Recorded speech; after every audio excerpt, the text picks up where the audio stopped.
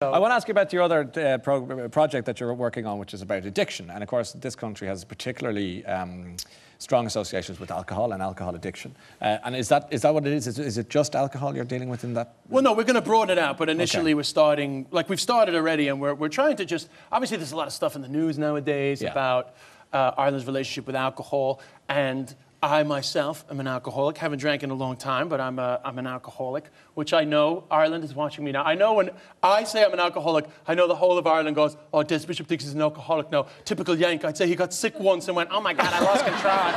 Oh my God, I lost control. I'm an alcoholic." But I've heard that said over and over and over. It's true, yeah.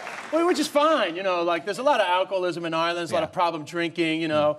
And we're going to talk about that a little later on in seriousness, but with regard to the program itself, you're examining that issue. Yeah, well, there's a lot of facts and figures being bandied about now at the moment, and there is awareness building. So we're just trying to sort of, whenever they discuss it, right, on the radio or whatever, there tends to be a lot of discussion about the increase in consumption, which is a fact.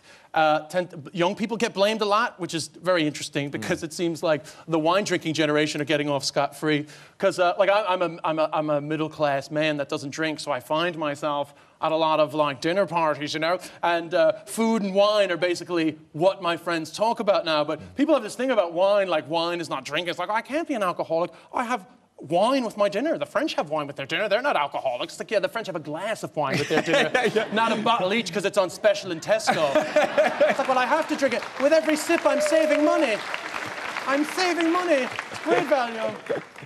Yeah, I've been to those, you know, because I'm like, a lot of my friends are quite posh. I go to their dinner parties. At 8 o'clock, it's like, oh, lovely, you know, like everyone's having like normal conversation. But then the red wine, something about red wine. Yeah. Red wine is like a toxic beast. It's crazy, you know? Crazy juice. So everyone's, because nobody gets off the table. They just keep drinking the wine. And then by 10:30, like my lovely relations who were, you know, like really nice at 8 o'clock, it kicks off. It's crazy. It's like, no, excuse me. I don't believe in God. No, I don't believe in God. And I am not a hypocrite. The only reason I had my child baptized is so I could send them to the local national school, okay?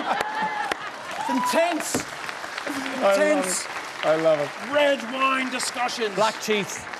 The teeth. The lips. I know, that's the Irish red wine parenting. Mummy, how come the only time you say you love me, your teeth are a funny shade of purple grey?